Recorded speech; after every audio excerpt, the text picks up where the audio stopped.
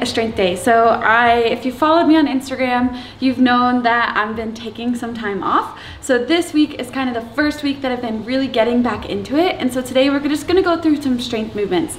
It's always interesting when you start to get back into it after taking, 3, 4, 5 weeks off from what you're used to doing, where your numbers are. My numbers are not gonna be where I left off, and that's okay. I just wanna start to get under some weight and start to feel good. I'm probably gonna be super sore tomorrow. I'm already really sore today, but it feels good. And my mind and my body are ready to get back into it. So today we are gonna start with some bench press, some banded bench press, some flies, and then we're gonna hit a lower body as well. All right, so you ready? We are using the men's bar today. I'm gonna bench as well. So I kind of she got the short end of the stick. I don't typically mind using a women's bar, but for me, it's probably just easier using what you're used to.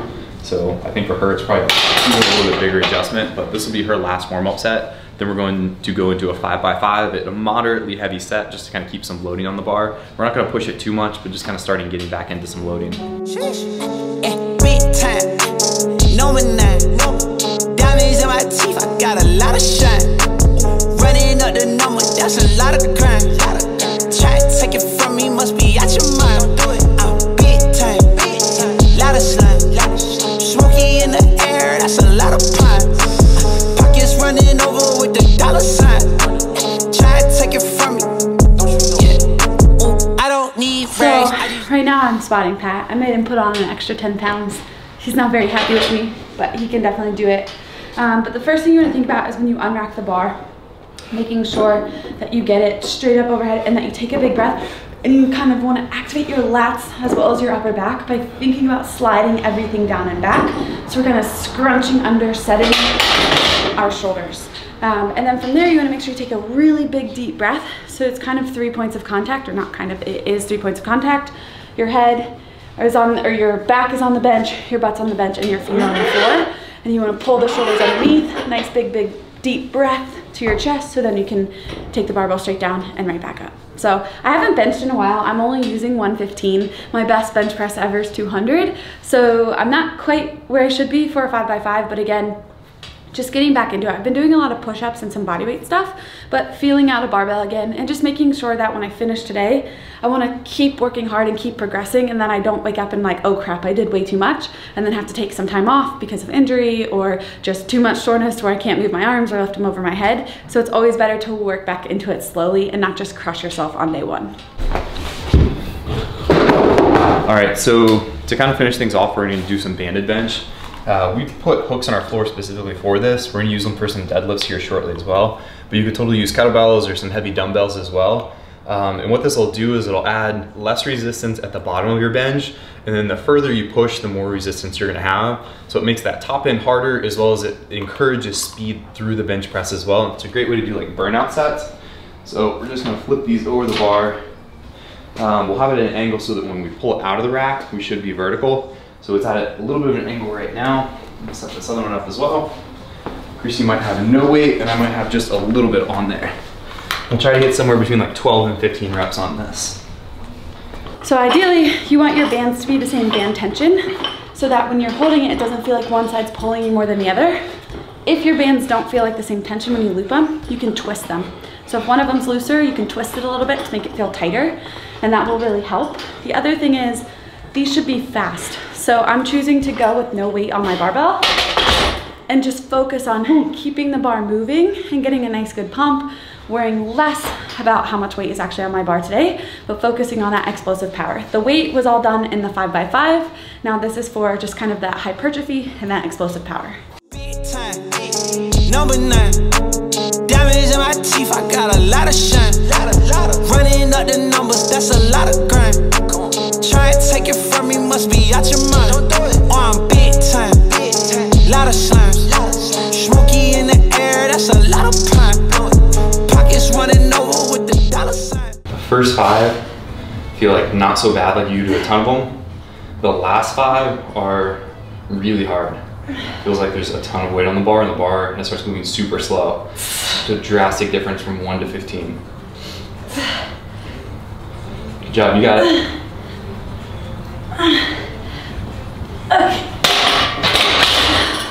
Nice job. All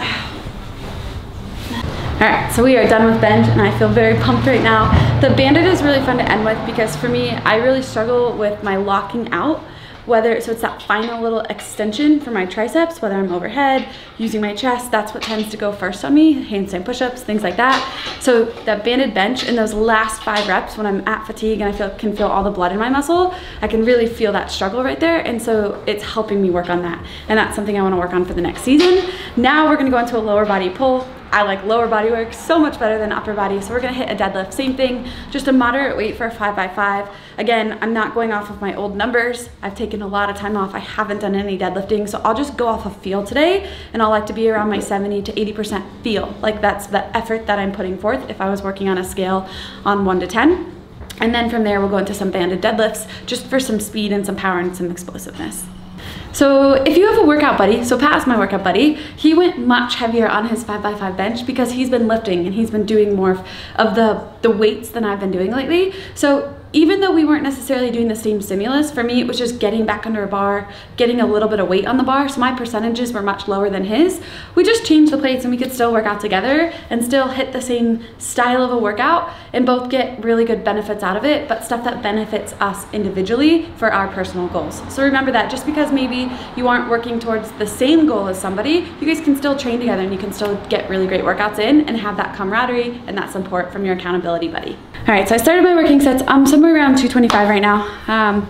Pat also has to keep me in check a little bit because it kind of feels good to where I want to put a little bit more on, but I also don't want to wake up super sore tomorrow just because I haven't been deadlifting. And the other thing is I don't want to get to the point where I feel like I need my belt.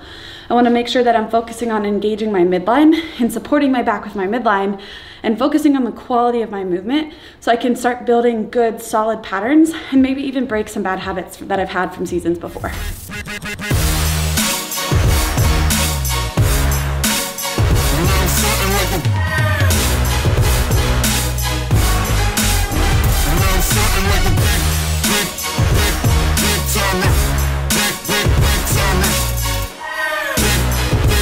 So I'm not a great deadlifter, but something that I have seen that makes a big difference for me is just thinking about being more compact in the deadlift.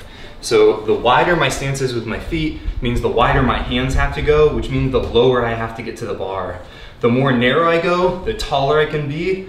The wider I go, the lower I've got to be to the bar. So when you can stay nice and compact, it allows your hips and your chest to be a little bit higher. And it's also going to shorten the range of motion you got from the floor to overhead. And it makes that first couple inches off the floor feel a whole lot better. I definitely agree with what Pat said, but I think it's also remember to kind of look at your dimensions and also the level that you're at. So when I deadlift, I actually pull my hips slightly lower because I like to feel my hamstrings activate in my glutes before I get ready to pull. I'm also lower to the ground and I have shorter legs, so I think it's gonna help me a little bit more in the deadlift, and I do have longer arms. But the thing that I like to think about and that I really think helps people is on the deadlift when we stand tall, so when I stand up, when I get to the top, I'm squeezing my butt, bringing my hips to the bar. To lower back down, what a lot of people want to do is let the bar come away from them. That's going to pull us into a bad position and we don't want to do that. So when we're lowering, the first thing that happens is we're hinging by pushing our hips back, keeping the bars close to our body as we can. Once we hit our knees, we can drop our hips slightly to help us get the bar to the floor, and it should stay right over our shoelaces, almost like it's glued to our shins. Not quite, because we don't want to scrape our shins, but that allows us just to push through our hip, or push through our feet, squeeze our butt, and stand tall. So really just focus on the first movement. Once we hit the top of our deadlift, it's going to be hinging by gently pushing our hips back, but when we do that, we keep the bar glued to our body. All right, so we are gonna do a finisher today. We were gonna do banded, but we switched it because we wanna work on just that little hinging piece. So for you guys, this is something you could do at home or even use it to warm up your deadlift to work on your hinging position. So it's called a Dimmel deadlift, and I'm gonna stand the bar all the way up to the top, and I'm gonna focus on pushing my hips back, letting my shoulders come forward as my hands come down, just to about my kneecap. Once I hit that position, what I'm thinking about doing, pushing through the floor, squeezing my butt, bringing my hips to the bar, my shoulders over my hip, which is over my knee, which is over my heel. So it's just gonna be this small range of motion, and we're gonna take out the piece of dropping the bar all the way to the floor. I'm gonna go for about a max set, somewhere around 20 reps probably, just to feel a really good burn, get a really good pump, and I shouldn't be feeling this a ton in my lower back. It should be a lot of hamstring and glute, and then I'm pulling my belly button towards my spine to support my back, so I'm not feeling it there.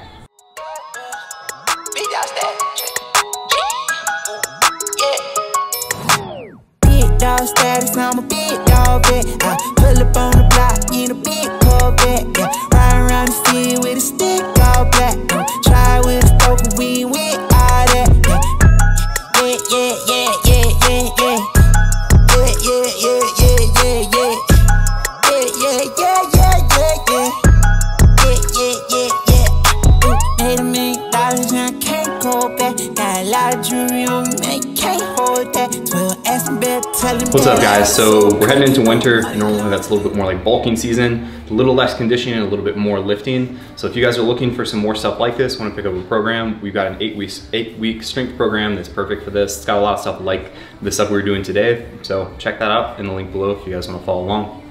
Yeah, and stay with your fitness. Find a routine, stick to it, whatever it is. If you have a routine, stick with it.